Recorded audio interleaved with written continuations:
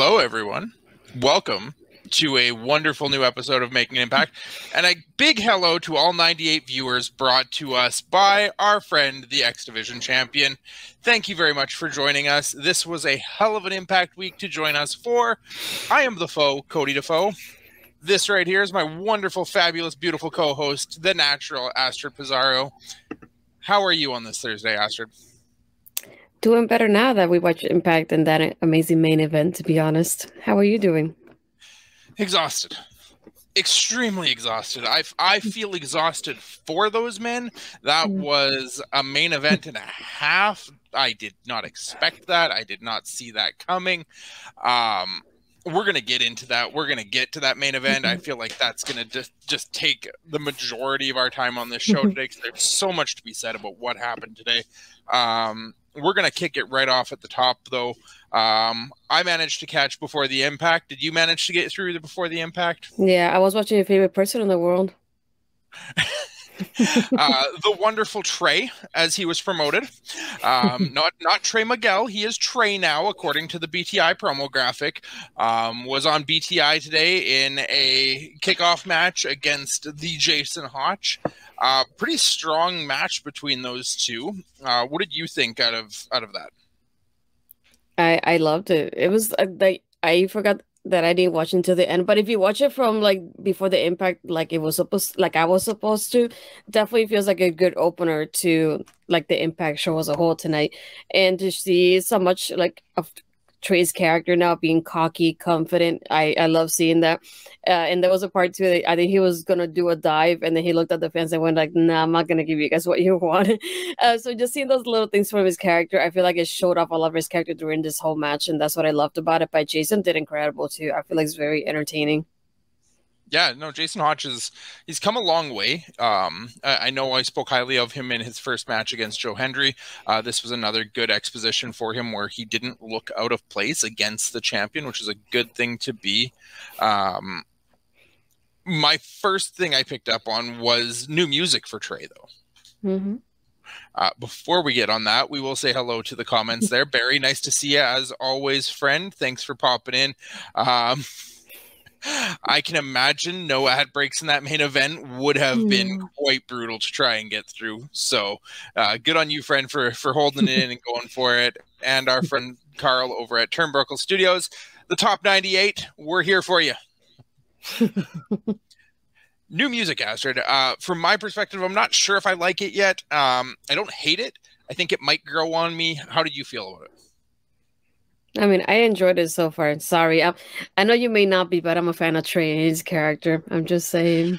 If you haven't checked it out, go on Cody's Twitter. I'm just saying.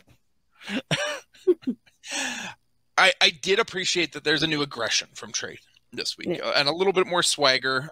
He really kind of carried himself really different. It felt like a different Trey. We've seen the slow movement towards this, and they touched a little bit of it on commentary too, the accepting the DQ finish over Speedball, the spray painting Black Taurus in the eyes, just a little bit of this progression. This week, he really kind of kicked it up and took it to that next level. He didn't have his usual fast-paced offense. He wasn't going for the high risk or the high-flying moves. As you said, there was the spot where he kind of pretended and fed the crowd to make him think he was going for the leap, and then stopped and kind of waved it off. And no, you're not getting that from me. There was a point where he had Hotch in a submission move and was counting along with the ref on the 5 count. There was a brainbuster he hit that was absolutely vicious looking. Like the way Kazarian crumpled under Josh Alexander's C4, Hotch crumpled under that brainbuster. It was a different feel to a Trey Miguel match, and not in a bad way. It felt like it really suits him right now. Yeah. I love Harry's comment though. To be honest, Trey acting angry does make me laugh a bit. Still a great wrestler though. It just, I like the attitude change though. And you can, not only can you see it like from the entrance change to like the way he was wrestling, how different it was. And even at the end when he just won over Jason, just the way he just did the spray paint over him like he did with the title too. I'm telling you, champ, get an action figure with the championship with the spray paint. I would like to get one, please. Can we have it? Please? Okay. I would have bought it last week. I'm not so certain I'll support at this point, but if he brings me 98 viewers, I'm all for it. The other thing I picked up too is it seems we've moved away. No more Meteora for Trey Miguel. He won this one with the Lightning Spiral. He's been moving away from the Meteora ever since losing the title, and it feels like it just fits with the progression all along as well. That, you know, the high flying Meteora move is something that more of a fan favorite would go for, whereas somebody that's just about winning isn't going to go up and try and please the crowd. You're going to hit the most powerful move you can, and that's what the Lightning Spiral definitely feels like now. Mm-hmm. Obviously the win, Brands Hotch with the TM. We go to the main program after this, starting off and kicking it right up where we left off last week. Before that, Barry commented too, I agree. I do believe Jason Hotch will be a big character here in the next year. I feel like he's somebody that we're just scratching the surface with, that will really kind of find a place and make a name for himself in the next little while. Picking up where we left off last week with Diener. We get kind of a recap of the end of last week's prison scene with Eric Young, crossed over and blended together with a little bit of a promo from Diener. Talking about Violent by Design it was not a group, it's not a faction, it's a movement. And it's a movement that has now been cleansed in the blood of its designer. And talking about they're coming for revenge against Sami Callahan, basically. Like, calls out Sami that we'll see you in the ring. Felt like a new feel to an old group. Like, it didn't feel like a new group or a different group, but it felt like just the evolution of the violence, and it put Angels and Khan in that light. It really let Diener shine in that role as the new mastermind of the group, and it gets me excited, and we'll get into it a little bit later at the match that ended up coming out of this as well, but it gets me excited for where this is going, because I feel like it actually could be a really big positive for Impact. Yeah, I love little things of, like, he said it was a moment with the designer at the helm, and seeing those lines, and then, like, the moment has been reborn. The part that I like the line that I like the most, though, is when he says, "Oh, Sam," like when Sami was facing EY, he says, "You found a snake, you cut off its head, but it grew 3 heads instead." I love that visual because I'm a big Hercules fan, and there's a scene that he does that he cuts the head off of one of things like that, and it comes out to go even stronger with more heads. So I just saw that in my mind. But I love that change between them and that transformation that we got, because it was even something as simple as the video package just showed that transformation between the group, and just like we went from like what happened last week to what's happening now. It does take a while for me to like think about Khan as like somebody like badass. I just keep seeing as this guy with the as the rat guy from NXT and the cheese. Yeah, I'm not over that yet, so it'll take me a while to get used to this visual of him. But other than that, I love how they look, and I love how they represented themselves in this video package. Like, it was exactly what needed to be done for them to show that change in the group. The thing that had me curious, though, because that's when they announced Sami versus Kong for tonight, but I kept thinking, okay, I know Sami's more like a lone wolf. He doesn't really hang out with a lot of people, so I wonder who's going to really team up with him later on, because I know this is one of those things, like, it starts with him like probably going against all 3 guys one-on-one, but I feel like towards the end of this, he's gonna have to find 2 other people to actually do the 6-man at some point. So it made me wonder who's gonna be those 2 people to team up with him eventually. Yeah, it'll be interesting to see where it goes, because we're going to have some kind of crossover at some point and somehow involve other people into this, but there's nobody else really in line with Violent by Design right now to get there. I mean, you could go the route of slowly picking off everybody that had defeated EY at the end there, which would be Sami, which could be Moose, which could be Macklin. Like, everybody was kind of involved in those feuds with Eric Young near the end of the designer, that you can kind of go back and revisit those with Diener at the helm now and play them a different direction. So it'll be really fun to watch, I think. One thing that I did have thinking out of this, though, is I feel like Khan definitely could have used a cleansing to get rid of all of his failure when he was part of the Ascension. Hey, they were nice, okay? It's like even as Steelz, they were nice to me. They told me my name was pretty. I will not forget They about it. were violence by design in NXT, and then they went to the main roster and they caught the failure disease. So, Oh my God. This is something I wanted to highlight very coming because it's something that I noticed too.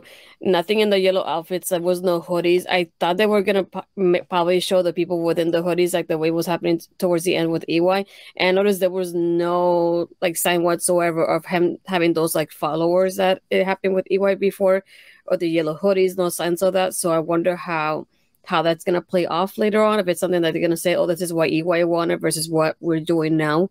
So it's like one of those little things like I feel they'll probably highlight sooner or later, but I thought it was interesting too.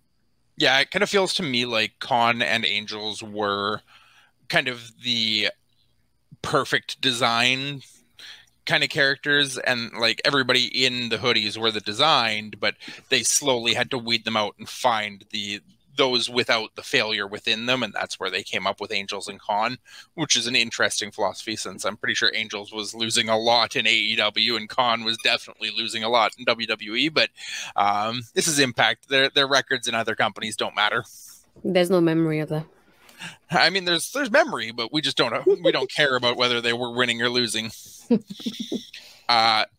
After the promo open and the kickoff opening music, we got right into the business. We got the tail of the tape for Heath and Rhino versus the Motor City Machine Guns, and then jumped straight into that match. Somehow, the thing always on the tail of the tape that catches me this time was somehow this is another first time ever match, which seems really surprising to me, given that both of these teams have been in Impact going around for a while now. That to have this a first time between these two teams is an interesting one. And then it was something that I noticed too in the graphic. Yeah, sorry. That's something that I noticed in the graphic too. Like the first time, I thought that feels rare at this point. Yeah. Also, the fact that it's the NJPW Strong Tag Team Champions versus the Impact Tag Team Champions. So champion versus champion with only one of the belts on the line at that point. And then early on in this match, I noted too is where they made official that Sami Callahan versus Khan was going to be happening tonight. Yeah. The match itself, I kind of thought it was more of just a slow and methodical tag team match with nothing really that stood out. Did you have anything else like that you thought? Not that stood up, but something that just I kept noticing and thinking about. It just this is the match that you notice the Machine Guns changing their style because of their opponents. I feel like the last couple of weeks we had them in those like high flying, high speed kind of matches, and the people that go against is a lot of double teams. And I feel like this time they kind of focus on like not quick tags, but kind of similar quick tags. It was there, but they focus on like targeting Heath and keeping Rhino in the corner. And those I feel like the movement and the speed was a little bit slower, focusing more technical side of it, more submissions and little things like that. And it's like kind of like they notice like this is not like the other teams that we face, so we gotta change it up a little bit when we face them now, especially because we have the titles on the line. So I noticed that type of change in like the scenery of the match as a whole. So, and then I forgot who mentioned it in commentary. It's like, oh, usually we see like a high speed with the Machine Guns, and I feel like this time they're going in a way like a little bit slower for their opponents. And towards the end, when we get like the hot tag from Rhinos, when you're like, oh, now it's like it kind of picked up a little bit when Rhino got tagged in, but when Heath was there, it was kind of like a little bit slower. But yeah, I noticed like they like adjusted and adapted to their opponents this time around. Yeah, the Motor City Machine Guns and Shelley and Sabin in general, just in singles action as well, they seem to be really, really good at adapting their offense to their opponents. As Barry throws up here, the Machine Guns are one of, if not the best tag teams in the world right now at being able to adapt and making others look good. I haven't seen a bad Machine Gun match at this point, which is saying something because they've faced pretty much everybody in the Impact tag scene at this point. Yeah.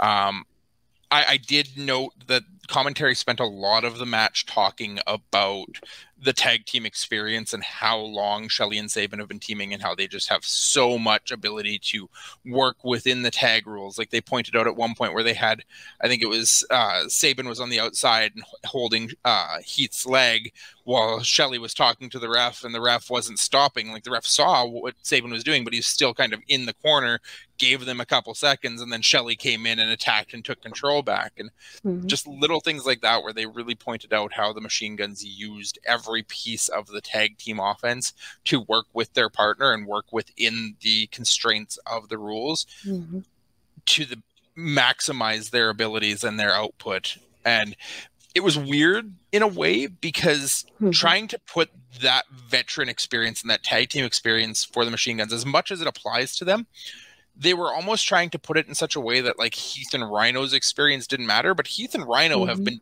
teaming all over the world for quite a few years now too, that to try and play that tag experience versus lack of experience between two veteran teams seemed a little wrong. Yeah, and talking back to when you said about taking advantage as well, it's like when Alex had the submission on Heath, and even with the fight count, when Heath was holding onto the ropes and the referee's like 1, 2, and then Alex is just like hanging out, just like, yeah, I'm gonna take advantage of the count, and when it reaches the count, then I'll let it go. And I feel like sometimes we don't see that really often from them, so that was interesting. And when they kept pointing it out in commentary, just like, oh, look at him taking like real advantage of that fight count instead of just really like letting go when most people do at the beginning. The only thing that for this match, I wasn't expecting the major players to come in like this in a way. So I was like, oh, this, I feel like it's a good pacing to it. I was entertained, and it just threw me off when they came in. Like, I don't know why I didn't think about it, but at the same time, I just kept thinking it makes sense for this, something like this to happen as well. But it just like, it totally caught me off guard when they did. I was like, wait, what the heck just happened? And it took me a moment to like think about it. Oh, okay. And then I thought they did a DQ. And then, well, I guess because they hit both teams, they just put it to a no contest. So I thought it was really interesting because it gives us the excuse of like, we'll have the match again next week. But it's like, okay, why, if you do it next week, who tells you this is not going to happen again, though? So it's like, I wonder if they're going to end up changing the stipulation between the match because it's happening next week again as a rematch. But what if the major players do it again just because they want to be involved in this? See, I saw that pop up later in the show, but Tom and Matt never actually acknowledged that it popped up again as a match on the coming next week. So I was wondering if it was just a graphical error or something, because it does seem weird that we would go right back to the same match after that happened. I know we talked at the Overdrive pay-per-view as well. I pointed out that with Sabin and Shelley coming down and sitting ringside and ultimately kind of distracting the major players and them losing to Heath and Rhino at the PLE, that I pointed out that I thought we could be heading towards a triple threat tag team match here, which definitely feels like it's the route we're going to be heading now after this week, that these three teams just have a lot of different stories playing around through the triangle that I feel like we've got to go a route where we've just got all three teams in the ring at the same time and let them get it out. But yeah, at the end of the match, it did go no contest, and it almost looked when Myers and Cardona came in the ring that they almost tried to time it with themselves, that they hit both teams at the exact same time to make it a no contest. So really felt like that's what they were going for, is to just not have a winner at all. Yep. We got a quick Overdrive recap just to refresh everybody on what happened between Josh and Bully Ray after the Kazarian match. If you haven't heard it, go back a couple weeks on Making an Impact and check out one of our past recaps. It was quite the shocking turn at the end of Overdrive there, but we go right from that, jump into Scott D'Amore and Josh Alexander talking backstage. This was an interesting segment. It went from like two different ends of the spectrum.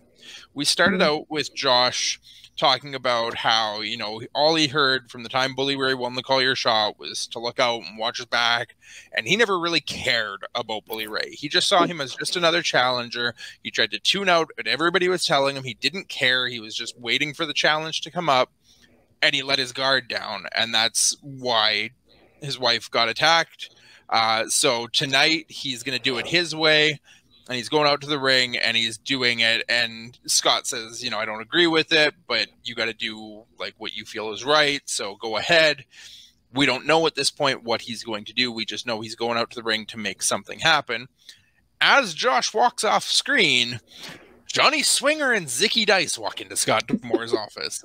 And anytime Johnny, like Swinger and Zicky are on your screen, you know it's just something shenanigans. Mm-hmm. Johnny Swinger says he wants a title match. Zicky Dice starts trying to tell Scott D'Amore some kind of pitch he has to make this happen. No, wait. It's a 2.5 hour elevator pitch. Yeah. Which by definition shouldn't take that long, but sure. Scott tells Swinger, you want a title match? Sure, I'll give you a title match, but you got to win 50 matches first. And I got flashbacks to Jim Carrey that I sent to Astrid in our private chat before the show of Johnny Swinger. So you're telling me there's a chance? When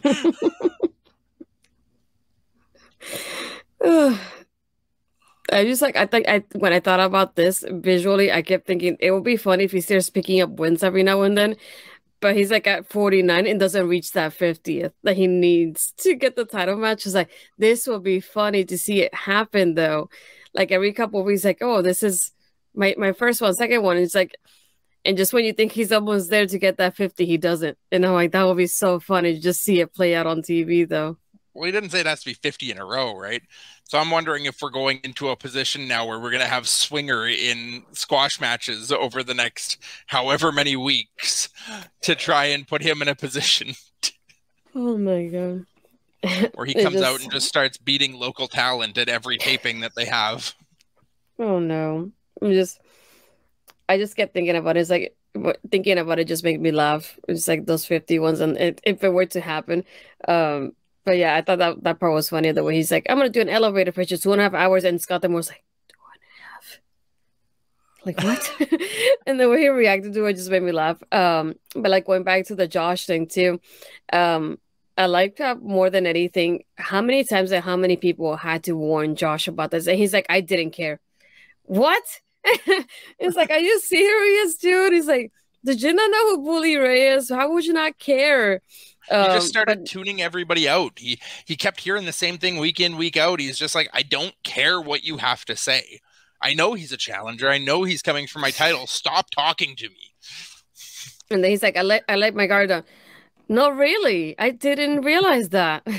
But I like the part too. My favorite part of this whole thing was when Josh's like, yeah, I want to do this. This is my plan. I want to go out there, like call him out, give him the title match tonight. And even with that, he'll still get the match at Hard to Kill. And Scott's like, I don't agree, but sure. And then they shake hands about it. But I just like the way he said it, is like it shows that respect of like, even though I don't agree with you, but you're the world champion and you want to do it your way, so I'll let you do it this way. So I thought that part was interesting, like the way he just respects his world champion like this too. Yeah. Accept that decision even though he disagrees. I think this is a sign of the turn in Scott D'Amore we're seeing, because when it was Moose as the champion and Josh wanted to go out and make it happen, Scott was trying to protect and protect and protect. And now with Josh as the champion, Scott's still trying to protect Josh in this case. Mm-hmm. But now it's turned on the other foot where he's so angry at Bully for deceiving them all that his way of protecting Josh is now by letting Josh handle it himself. Mm-hmm. And I mean, Scott has been pure gold through this story now as well. Mm-hmm. Just, you know, the rage bubbling up in him and turning and coming into this fruition, that I think we're set for a solid emotional story throughout this. Yeah. Quickly go back to Barry's comment here. I understand, Barry. I've been in the comments too. I know sometimes it's hard to type out when you got a long breath going there. But yeah, the three tag teams in the picture: Bullet Club, Shera and Singh, Decay, Violent by Design, Yuya and Delirious potentially, Aussie Open, Swinger and Dice. We do have a very deep tag division in Impact now. That the tag team picture for the men doesn't seem to be in any kind of state of question. There's a lot that can happen and a lot going on. And, you know, we got Bullet Clubs over in New Japan right now. Shera and Singh were on the Overdrive Open match, but haven't really been teaming quite yet, but we're going to get there. VBD's got a brand new tag team that can enter the picture at any time. Crazy Steve and Black Taurus are kind of tied up on the X Division side right now, but they could also enter themselves into that ring. Yuya and Delirious put on a great teaming when they teamed together a couple weeks back. Aussie Opens kind of in and out and around as they see, and Swinger and Dice, I mean, are the comedy bit, but they can still hold their own in a ring when they need to. Yeah. After the backstage with Scott and Josh and Zicky and Swinger, we got a photo shoot with Mickey and Jordan, which seems odd for opponents to be having a photo shoot together, but okay. What did you think? I'll go to you first on this one, Astrid. What did you take away from this photo shoot? What did you think of it? That was so random at the same time. You know, I'm the kind of person, like I say, when we watch NXT, I like when anything happens that's like outside of the like ring area. So it was also interesting to see a photo shoot happening, but it was like, when I think of a photo shoot happening between opponents, I don't see them doing the photo shoot at the same time. But just like that part was interesting. I like the part of like the little things they said to each other as the photo shoot was happening, because Mika's like, well, I want that title.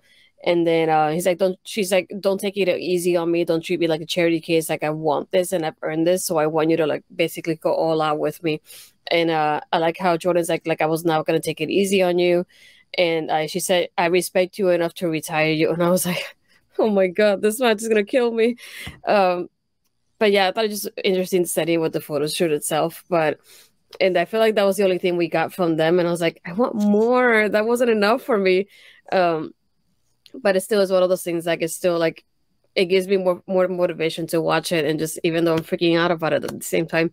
But yeah, I'm excited for it though. What did you think? Yeah, don't sleep on this match at all. This Mickey and Jordan are going to go all out. Mickey is 100% going to be the epitome of hard to kill. She is someone that's going into this match with everything to lose, and Jordan is somebody with everything to gain, really. She's got the title, but she can boost her own reputation in that same way. This is just another notch in her belt. She is somebody that is right now the top of the Knockouts division in Impact. Everything she is touching is turning to gold. I'm so excited for this. The photo shoot session was kind of a unique way to go about this, but the fact that they are opponents of respect puts it in a different perspective, where you can go into those positions with somebody that you respect. And, you know, the kind of similar to Kaz and Josh last month, where they're teaming together and they're not at each other's throats. They just acknowledge the fact that we're going to be opponents. We're going to go at each other when we get the time in the ring. But for now, we don't have to hate each other leading up to the match. Yeah, that's very true. All of our Knockouts segments in this show kind of came back to back here, because after Mickey and Jordan, we went right to the ring and had Savannah Evans versus Taya Valkyrie. Ew. Don't do that to me, Barry. We talked last week about Barry, about my idea on possibly Mickey turning heel to keep her career alive. So I'm standing behind that. I do think that's where this is going, that Mickey's going to win the match by turning heel. We'll see where I'm at when we actually get to predictions the day before Hard to Kill, but that's where I'm at for now. Yeah. Savannah Evans versus Taya Valkyrie. I had it as a strong match. Slower and awkwardly paced at times, but definitely made Savannah look really strong as she wins clean over a top knockout and former Knockouts champion in Taya Valkyrie. With Tasha just kind of looking on from the outside. And the only time we really saw Tasha even pop up was just to say, no, you got this. It just made me like it. She looked like she was so incognito for a few moments. I forgot she was there. In the camera shot, we had it from like the ring going out, and then I could see her in the background. I was like, I forgot she was there. Like, I really forgot, because I didn't see, like, usually I feel like her presence is known at ringside, and this time around it wasn't compared to usual, which is strange for her at the same time in her character. But it's like, I forgot you were there up until that shot happens. But yeah, just like, I feel like it was a good way to showcase Savannah, which is a good thing. I don't feel like she doesn't get showcased often. We usually get the highlight on Tasha, so it was nice to see that happening too.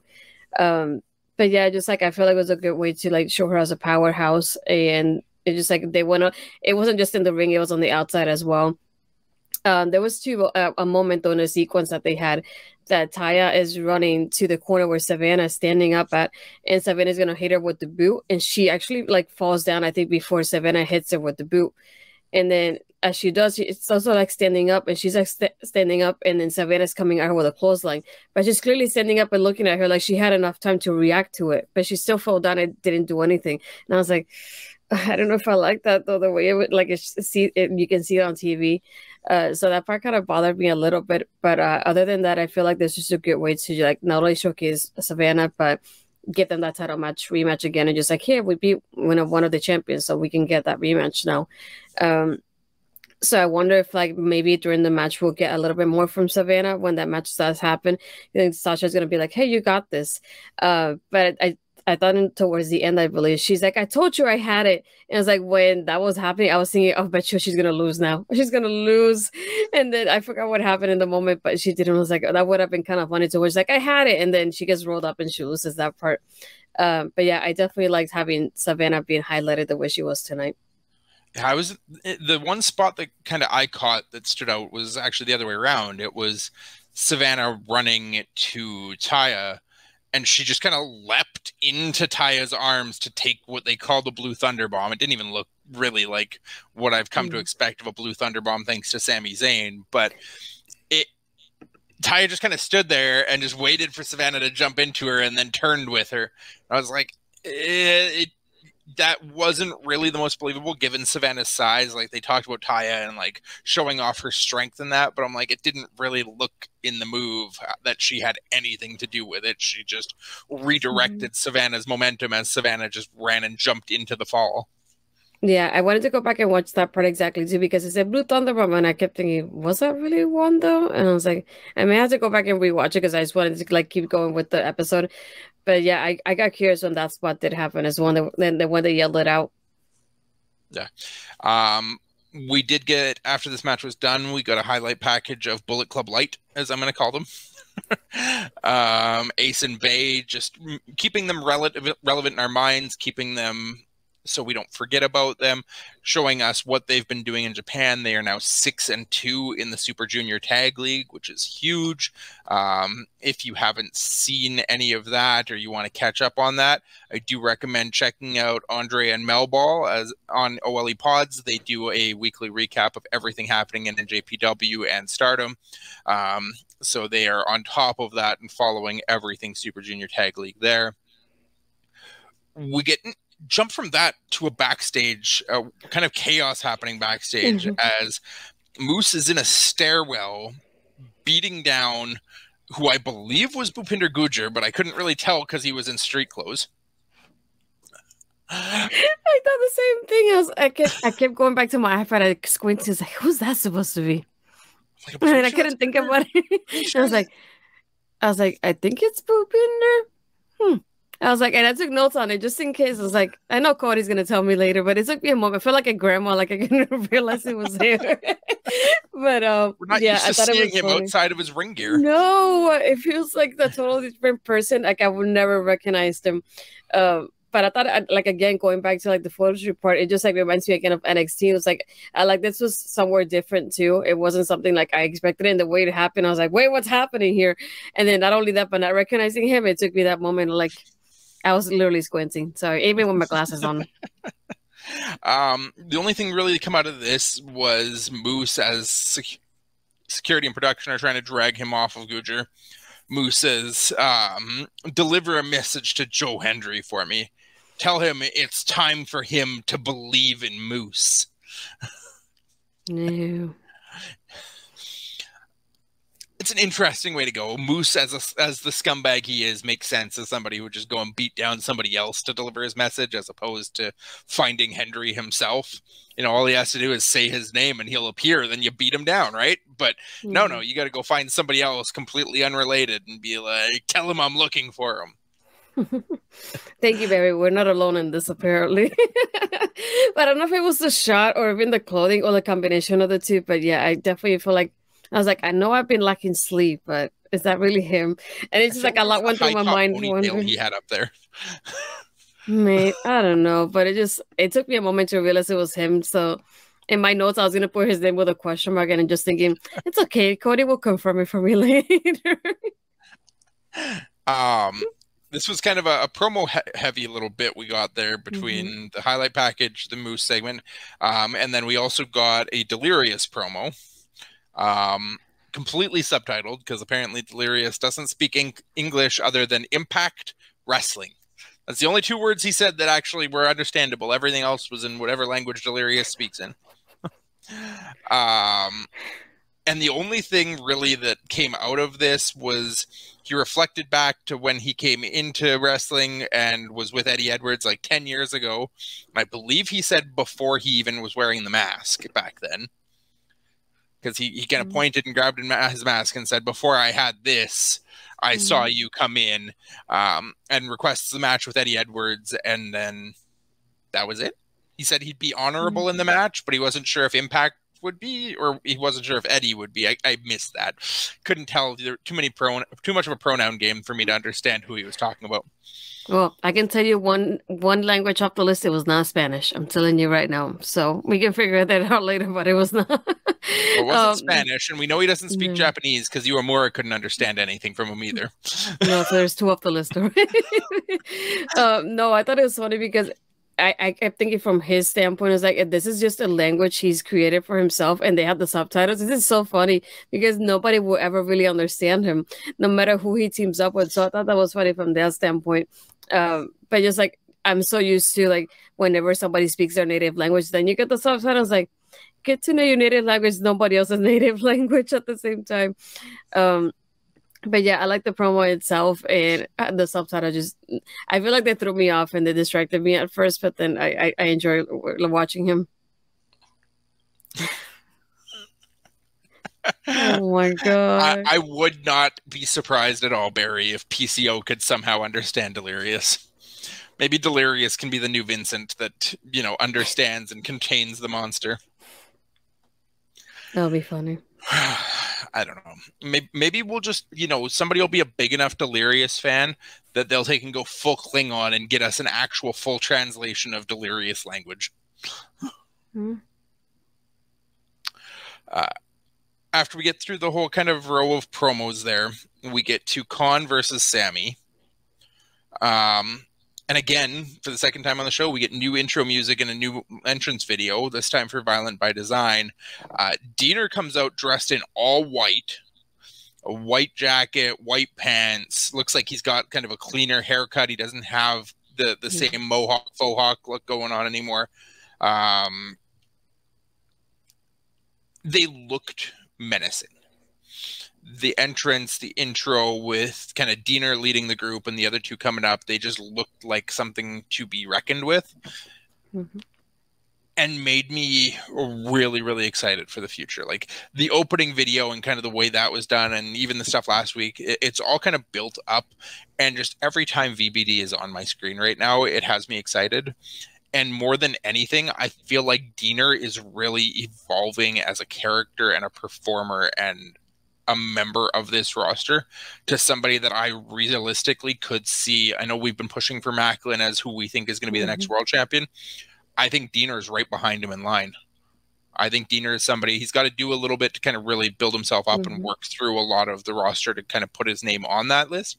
But right now where he stands with the way this story is built, he already has that gravitas to the way he's carrying himself that I feel Diener is on his way to being a future world champion. Yeah, so far I thought that the presentation was really well done. It's exactly what they needed to be to give them that, transformation and that look that they needed after last week.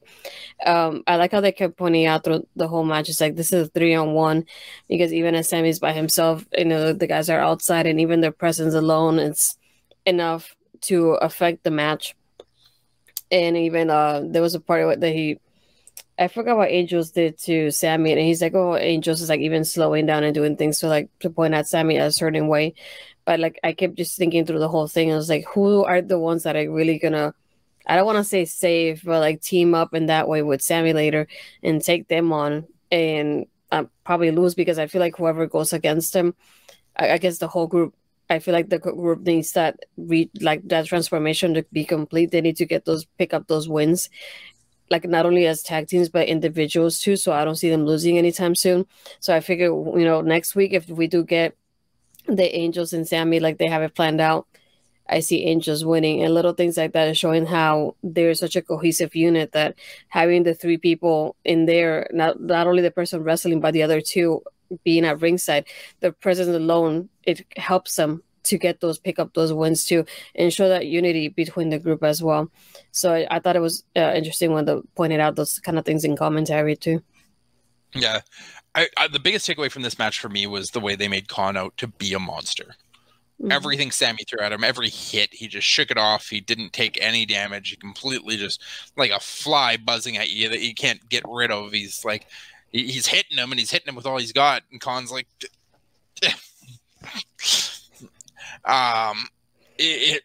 it was a nice presentation for Khan. It was a nice way to kind of put us in the seat of understanding where we're going with Khan now, that he is somebody who's going to take almost that role of what Doring was for VBD last year before his illness, and he had to take his leave now.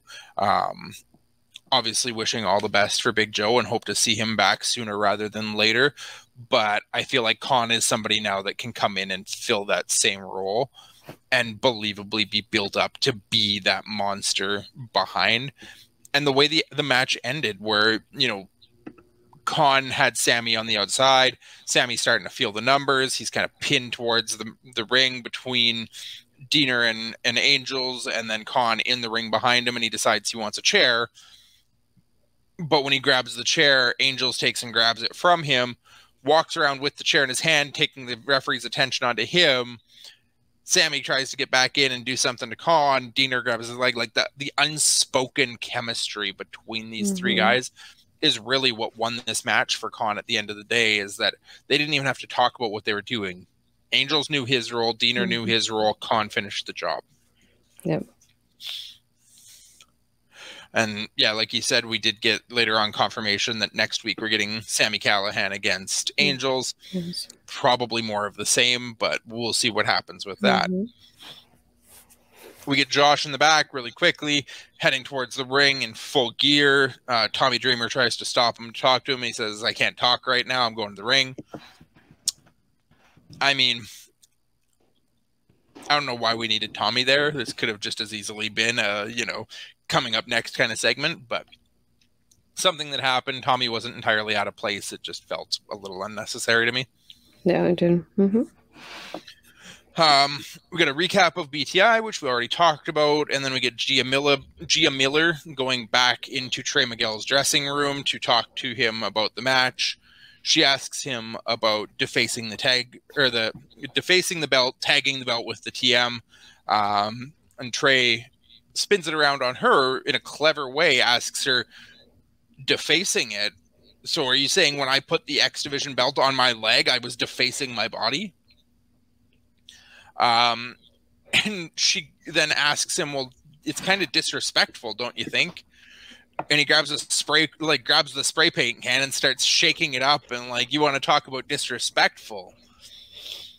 And then as he's shaking it, his hand gets caught from behind, and we get Crazy Steve, which is always impressive to me when a blind man can catch somebody's hand that well, but good on you, Steve.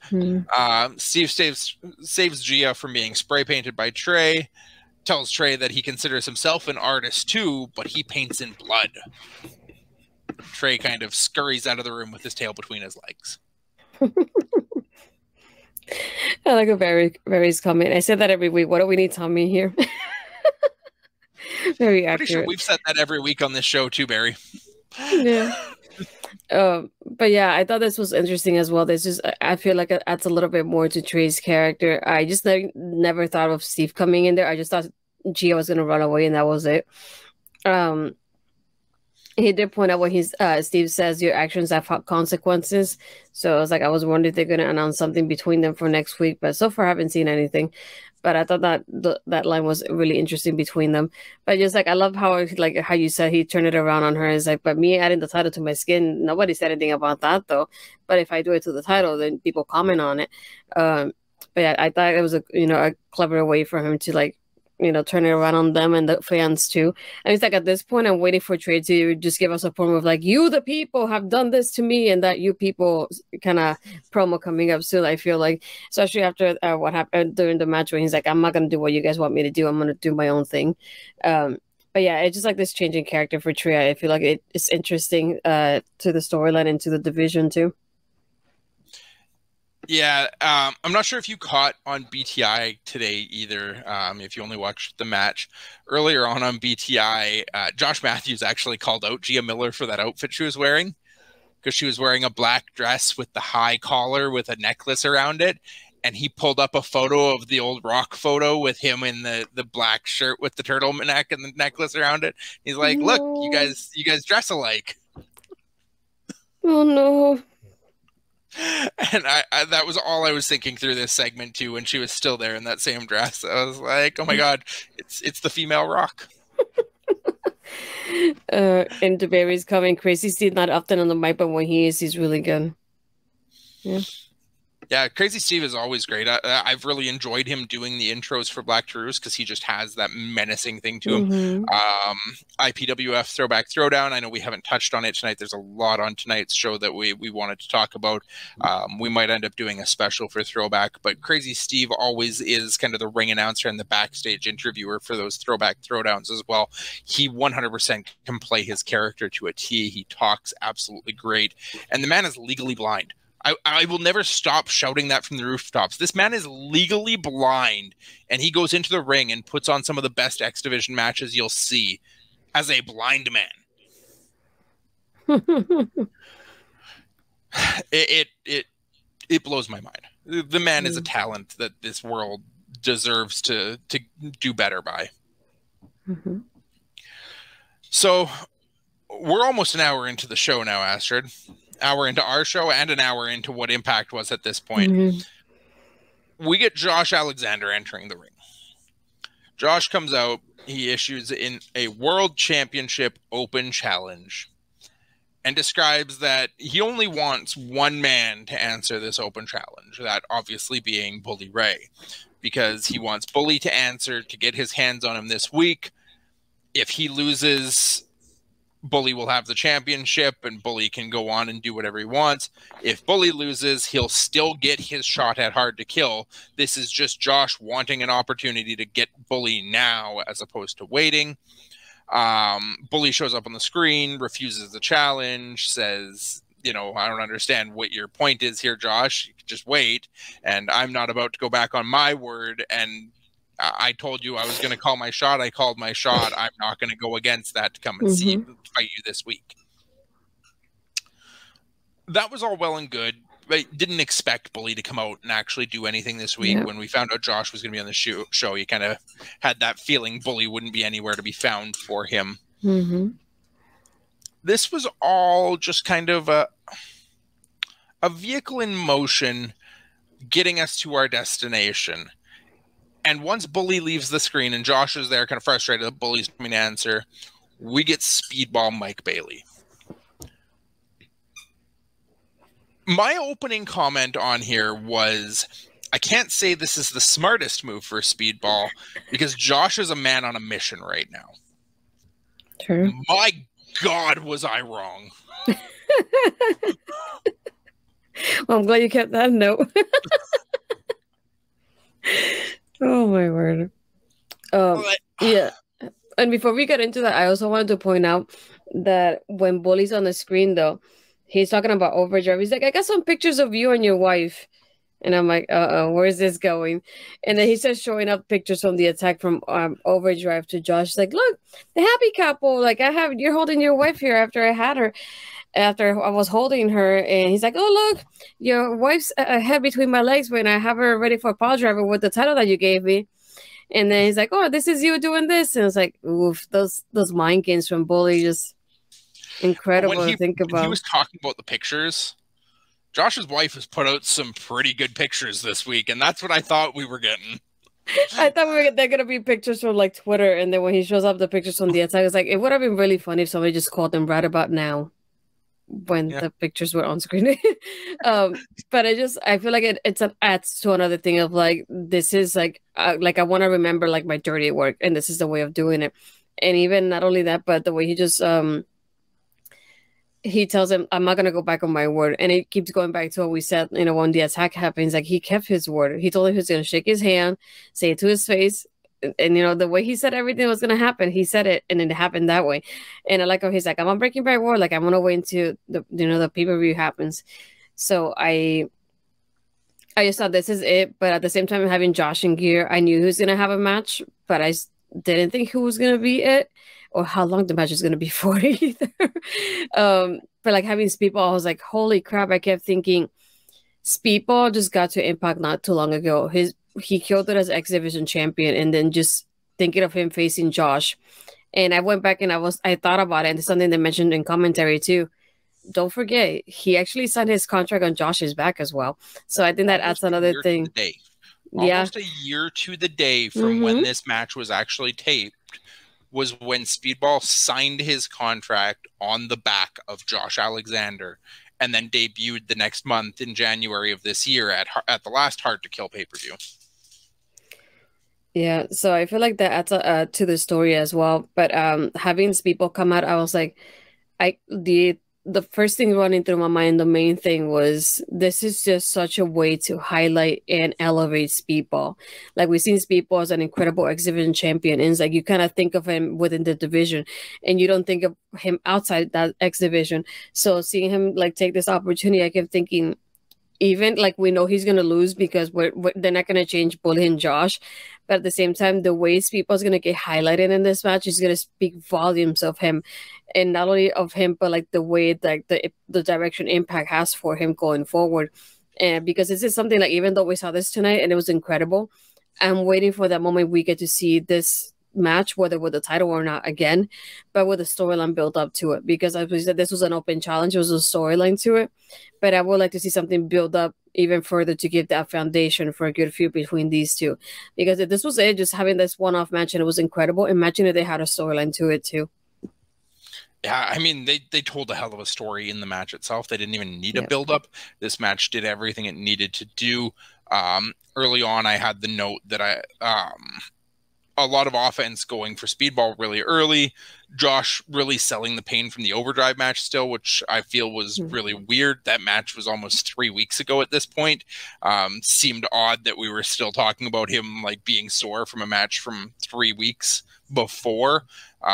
Felt like it might have been better served if we played this as Josh just overlooking Speedball en route to Bully, that he kind of overlooked his opponent or wasn't prepared for his opponent and had Bully on the mind and just couldn't focus on who he was actually wrestling. But then they started playing into the damage to his arm that they'd played up from the match at Overdrive is what was causing Josh to be able to hit the C4 spike early. There were a couple different points where it looked like he could have Speedball put away, but then just couldn't get him up for the C4.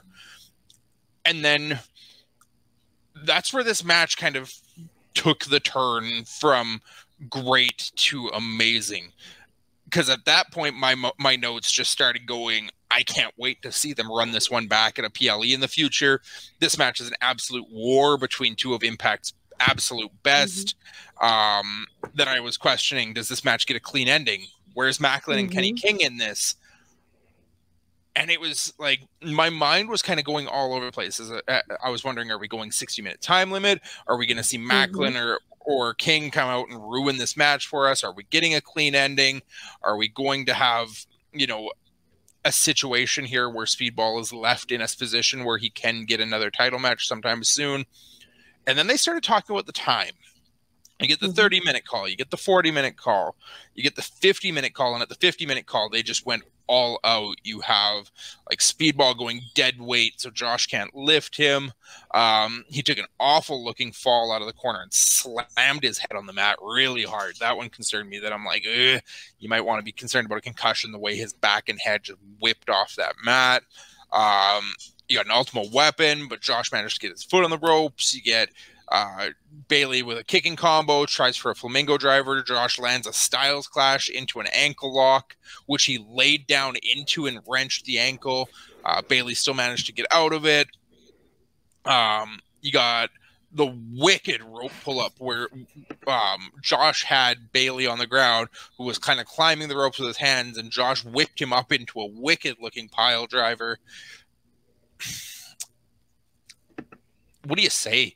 What do you say about a match like this? Like, it's not often you get a 60-minute war on free TV. Like, this just blows my mind.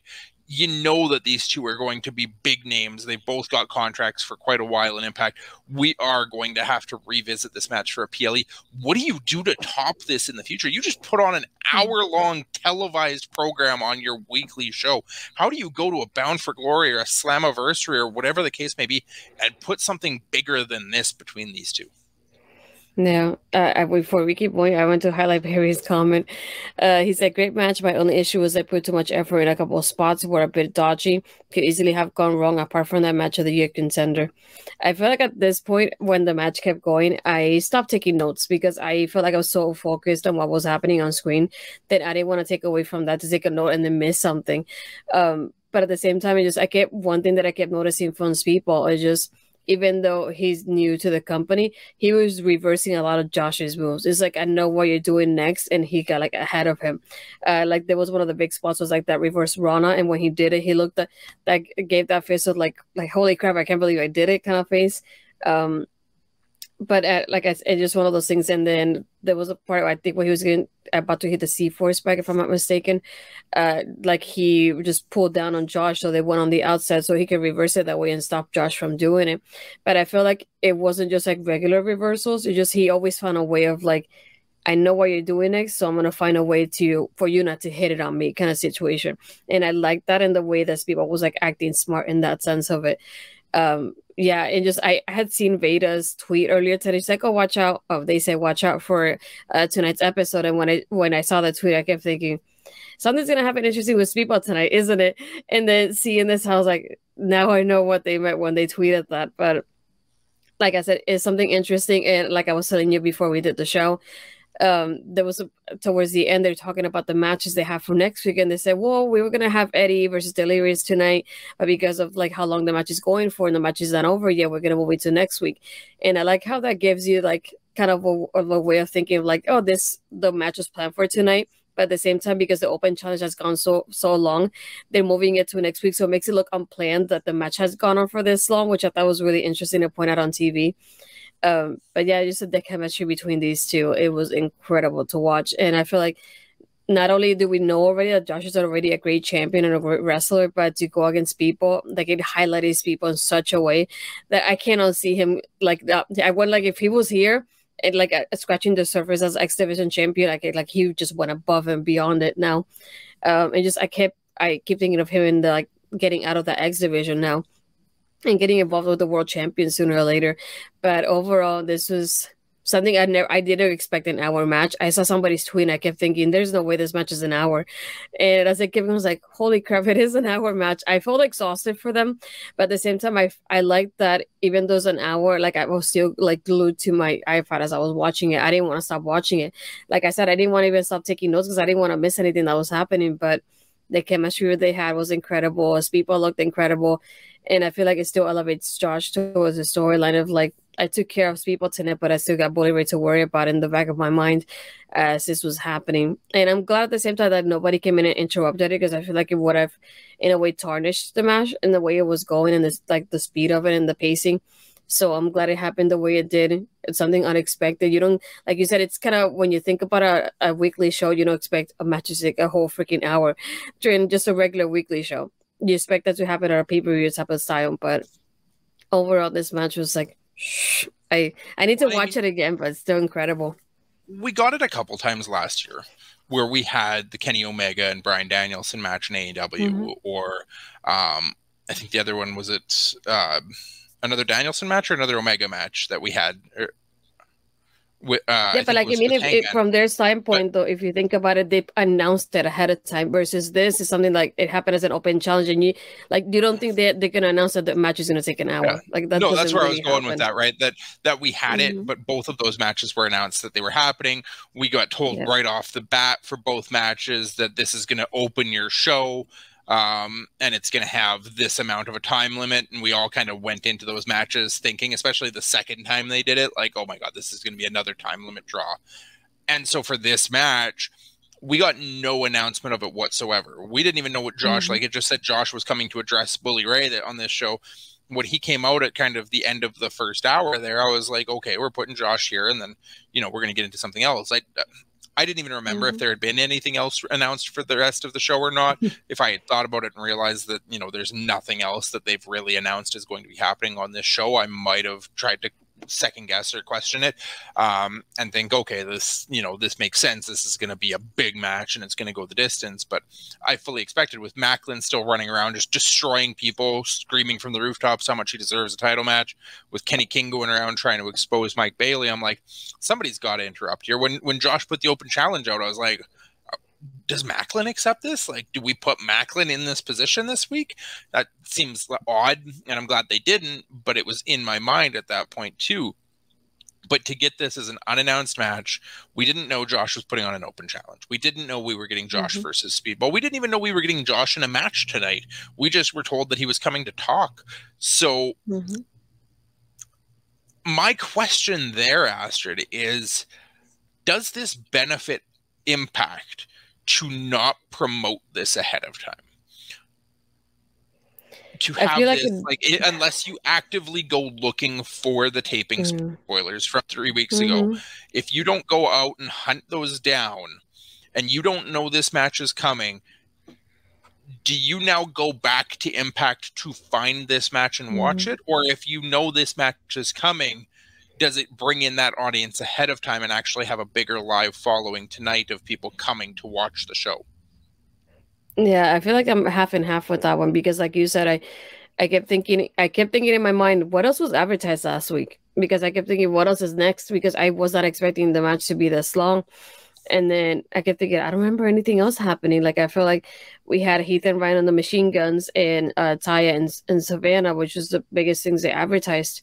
So I kept thinking, what am I missing? So I was not expecting this to be this long, but I feel like it benefits them in a way, because I feel like so many people are going to be talking and saying like, oh, holy crap, I just saw an hour match for Speedball and Josh. And you keep thinking, seeing it on social media and the reaction for people, I feel like it helps them in the end of that sense, because people are going to be talking, it's like, we are a freaking hour-long match, there's no way, and they're going to want to check it out. But I feel like at the same time, like, you don't advertise something like this, a lot of people are going to miss out on it. But I feel like Impact has a good and loyal following. But yeah, just like, it reminds me of that. I feel like social media does help, because I even tweeted, like, we have an hour-long freaking match between Speedball and Josh, and I had a friend, Steve, from his own channel. He's like, wait, I gotta check that out. And then you see those little things that actually help. And I saw so many people, like, I see a few people like not only tweeting that, but tweeting the gifs of like everything that was happening throughout the match, that I feel like when you keep seeing how long the match went for, you're gonna want to check it out and see, like, how do you guys go for a whole hour on a weekly show? And something that, like I said, it was on, like, from our standpoint as fans, it was unannounced, unplanned, it just happened. And like I said, it just, the fact that they said during the match itself is like, oh, we're gonna move the match that we have for tonight for next week because this is still going on.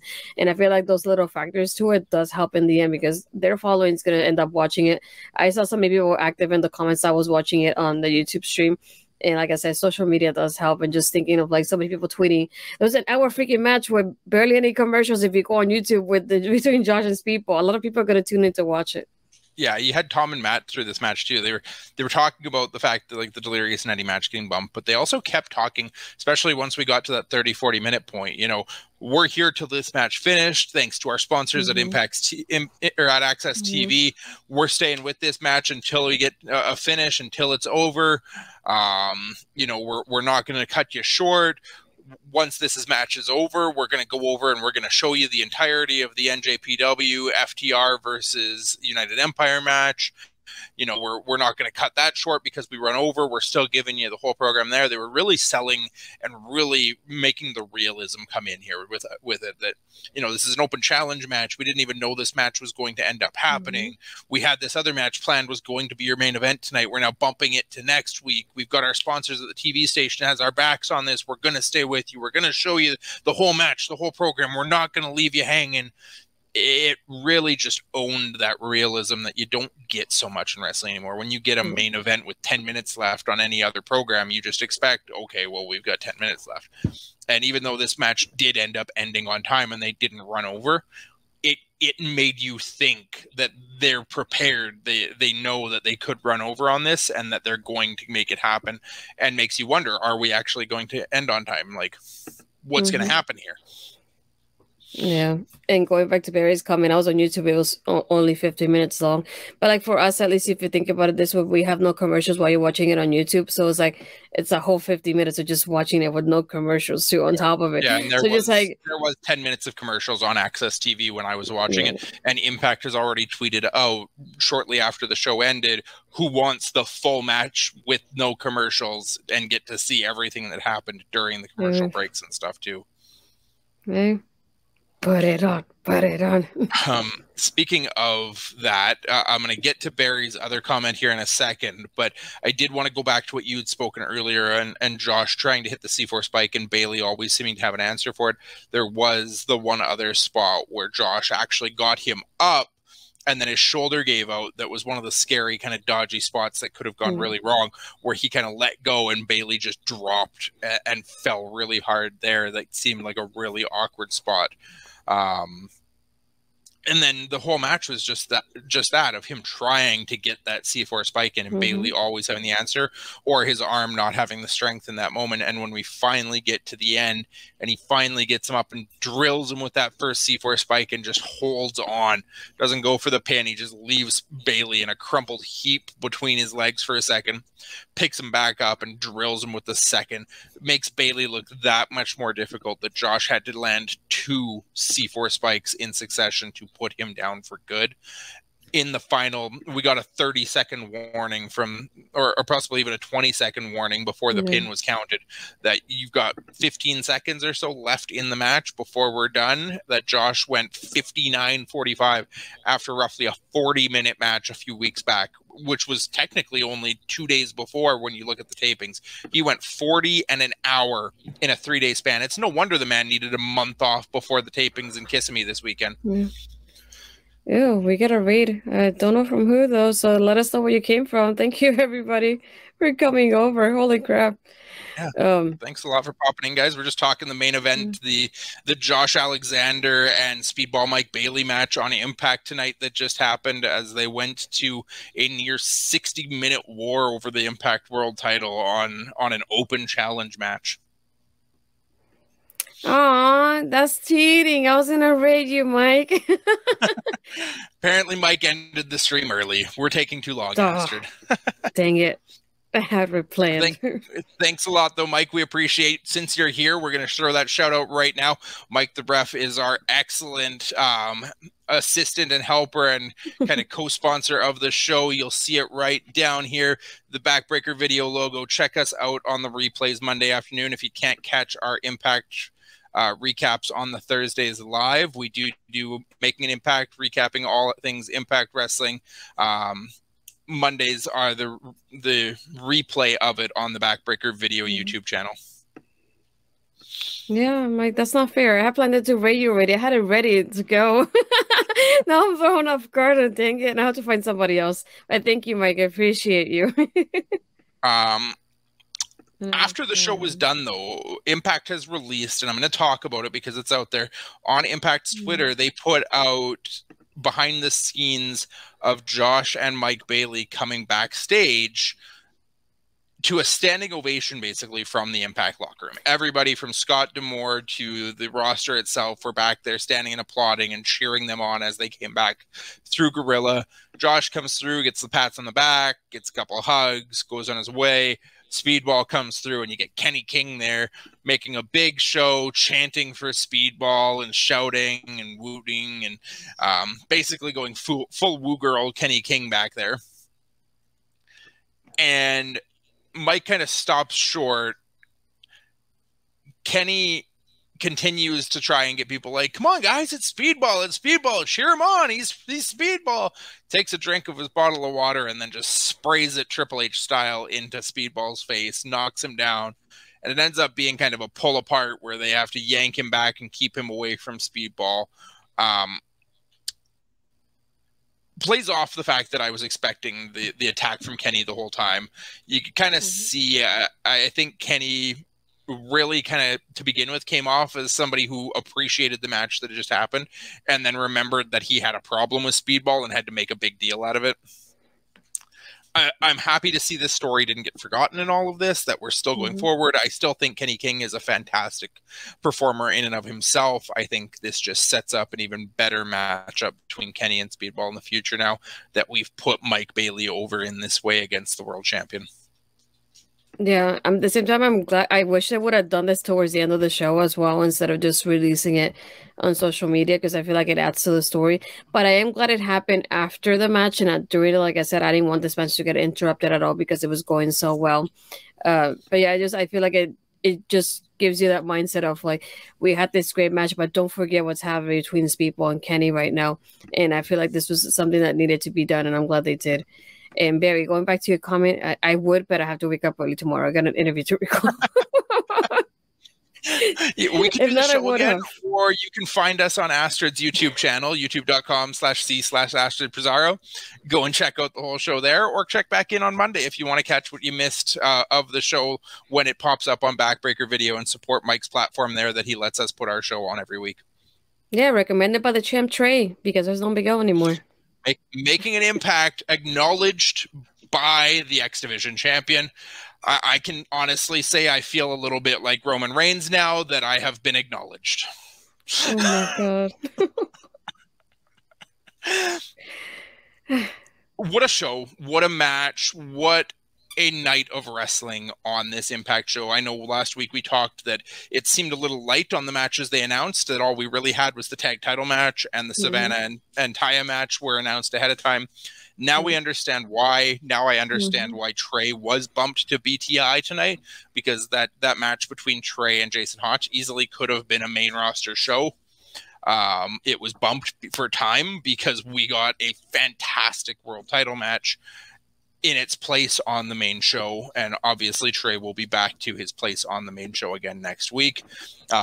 We get Angels versus Callahan next week. We get potentially Heath and Rhino versus Motor City Machine Guns again. Not quite sure about that one. It was on a graphic on the TV. Maybe it's happening. Maybe it was a technical difficulty. We'll never know. And then Eddie Edwards versus Delirious, which got bumped from this week to next week. Impact Wrestling is doing amazing things right now. We have had week after week after week of fantastic shows. I don't think, other than the Taylor Wilde stuff, I don't think we've really knocked on anything that we have seen on Impact programming in the 10 episodes that we are up to of making an impact now. Highly recommend you check it out. It's super cheap on the YouTube channel. Still super cheap on Impact Plus. And now if you've got a DAZN, if you're a sports fan at all and you're watching anything on DAZN, you can obviously check out all of their content on DAZN as well. Check it out and then pop back here every Thursday night and join our conversation about it with us. Yeah, and I'd agree with this comment. Impact is consistently putting on great shows. Yeah, I feel like in that sense, Impact is always underrated and forgotten about, and they're not really in the conversation with the big leagues, but I feel like some people need to realize that they are consistent with what they do. They highlight everybody so well. I feel like it reminds me a lot of how NXT handles their shows as well, because we usually get at least 1 or 2 women's matches and a couple women's segments through the night. They highlight the X Division well, the world title, and there's a little bit of everything going on, which I really like. That it's not just certain people being on TV and forget about everybody else. But like I said, I watch it on YouTube. It starts at 8:30 and it has no commercials. We only get the usual commercials from like Impact themselves promoting their own shows. So it's like you don't get bored of watching, because you don't get boring commercials either. And like having this match like continuously is like having to take the iPad with me wherever I went as I was watching this tonight. But it's nice to like not have those commercials either, because you don't break up from that concentration of the match itself. But yeah, it's pretty cheap to do. I've been having the membership since we started the show. Yeah, and not only that, but you can still go back and watch like the old episodes. So if you missed anything, you can just rewatch the old ones from there as well, with no commercials too. And most of the pay-per-views are part of that as well. I think like the usual big ones are the ones that only include, which is reasonable, but everything else is still like Overdrive that just happened, that's still part of on the YouTube stream as well. Yeah, absolutely. Where can people find you, Astrid? You can find me on my Twitter, which is like my name there, Astrid Pizarro. I do have my interview with Molly that I am recording tomorrow, so I'll probably release it sometime next week. So yeah, former member of NXT UK. I'm really excited for that one. You can find me usually on Tuesdays on Taking Over with Parrish and or Ed, because I would to say both in case Parrish just returned. Aside from that, you can find me on my Instagram, which is Astrid Pizarro 20. And then back here with you, making an impact on Thursdays at 10:30 p.m. So like we said, if you don't watch it, you can watch it on myself later on Backbreaker Media for the replay as well. And Mel and I just did our live show last week. I have to think about it. From Ladies Wrestling Showcase. We talked about our top 5 wrestling influences of the women. But yeah, it's a really nice discussion that we had for that episode. And on the weekends, I did one Women's Wrestling Talk NXT review. There you go. Where can the people find you, sir? I mean, you can find me. I mean, you took it off the screen right there. So I'm going to acknowledge Barry first, because yes, Impact is just different. Things like the comedy, it works, fits the style of the show and exactly what Barry wants. There's so much to be had. There's excellent wrestling, there's comedy, there's violence, there's brutality, there's fantastic storytelling. You've got a management figure in Scott D'Amore who knows his role, knows when he needs to be more and knows when he needs to be less. You've got lesser known talents that are coming in and making names for themselves. Local independent scene wrestlers who maybe have made names in their regions and their territories coming and trying to find their way to the bigger stages. So much to be seen, so much to be had. And then obviously your Heaths and your Rhinos and your guys who maybe have been at the big stage coming back down and bringing their experience back down to help the younger levels grow as well. For myself, you can find me right here at Cody Defoe on the Twitter, on the Twitch. Obviously, my Twitter is my more active social media profile right now. I don't use my Instagram enough to bother following me there. I follow other people and comment on other people's stuff. I don't really put anything out there to be worth following on my Instagram. I'm here every Thursday night making an impact with the wonderful host of the show. Might as well put her out there. I try and host, but we know she's the natural. Check her out. Follow her profiles. Follow her socials. Follow her shows. Astrid Asks. She is one of the best female wrestling interviewing people out there right now. Ladies Wrestling Showcase with Mel Ball is doing wonderful things every week for the future of ladies wrestling. She's on the Tuesday night Taking Over, Turning Over, whatever we call that show. Taking Over, right? It's not NXT, that's for sure. Yeah. Talking NXT wrestling, though. You talk NXT wrestling, you talk Impact Wrestling. We've had you doing AEW wrestling. You talk ladies wrestling. You're all over the place. You are really the star of the show. I couldn't be happier to have anybody else on this show with me every Thursday night. And if you want some great wrestling talk, talking Impact Wrestling, check out the X Division champion approved, Making an Impact. Yeah, if you haven't yet, just make sure to follow on the Twitch and subscribe on the YouTube so you can get to see everything, and you can share it as well. If you find anything you like that you may want to show our X Division champion, you can clip it and send it to him at this point because he knows about us apparently. But yeah, we're just working on things as they happen. But yeah, just really fun to be doing this. I felt a lot of love for Impact for a while, but just doing the show with you, I started falling in love with Impact all over again. So I cannot not watch it now. It's part of my routine at this point. But no, it's always like really like happy to do like different shows with different people. And like you said, I talked about NXT and I watch AEW almost regularly at this point, and Impact too. But I feel like I wish I had more time to do more wrestling, but this is it for me. I hopefully don't do any more than this. But yeah, I love doing the shows and just talking to different people and like what we think. And I'm glad that at least from my experience, it hasn't been negative. We get to talk, having a civil conversation about what we like, what we don't like. And I like doing that with everybody that I work with so far, from yourself to Ed to Parrish and Mel, who are the people that I work with the most. Very happy that I get to work with my friends in this sort of setting, and we get to work with each other in different ways too. So it's always nice to do this kind of shows. But yeah, for those of you that came in from Mike's Raid, if you haven't yet, just make sure to follow at least on the channel so you know when we come in live next time. Yeah, you never know. Someday we might remember for the big pay-per-views, we'll do the shows on Fridays to do the pay-per-views as well. But usually we're here on Thursdays talking about Impact. We do all the Throwback Throwdown. I haven't been able to watch it yet, so we owe you guys that review. Hopefully next week. I definitely need to go to bed, so I haven't seen that yet. I need to get some rest, but I do have to watch it. I'm excited to watch it. I feel like my notes are going to be so confusing at first because the first time I watch it, but hopefully next week we'll talk about it, and Cody will guide me on this because I have no idea what's going on. That is apparently a great show, but both of us have been otherwise occupied. Haven't got a chance to get through it all yet.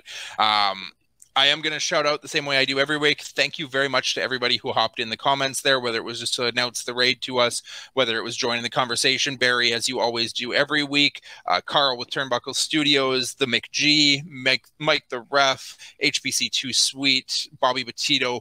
Always happy to see you guys in there. Always appreciate comments and joining our conversation. Happy to bring your thoughts into the show with us and have you as a part of our show and our conversation. Come back next week, join in. We'll love to see y'all again. We're going to hit that 98 number, whether Trey Miguel believes it or not. Oh, gosh. Yeah, we'll get those 90 views eventually, but we'll keep working on that. But no, thank you, Trey, for the shout out, and hopefully more people get to see his shout out next time too. But other than that, we'll see you all next week for another episode of Making an Impact.